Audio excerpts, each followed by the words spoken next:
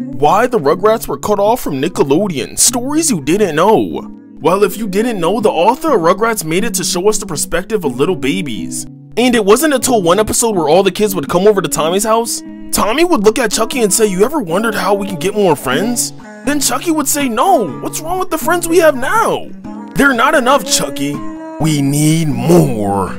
Then Tommy told Chucky, "I'll be back." After about 30 minutes, Chucky got worried and went looking for Tommy. And when he found him, Tommy was naked. And Chucky got some white sticky stuff all over his hair. That's when Tommy started screaming, "More! More kids for everyone!" And it got to the point where Chucky would say to Tommy, "Tommy, get that thing out of my face!" After, Tommy put his diaper back on and said to Chucky, "I hope you said hello to the new kids in town." Later that day, Chucky would go into the ballroom and snitch on Tommy, and Tommy wouldn't even know. And sadly, years later, they would die in a car crash.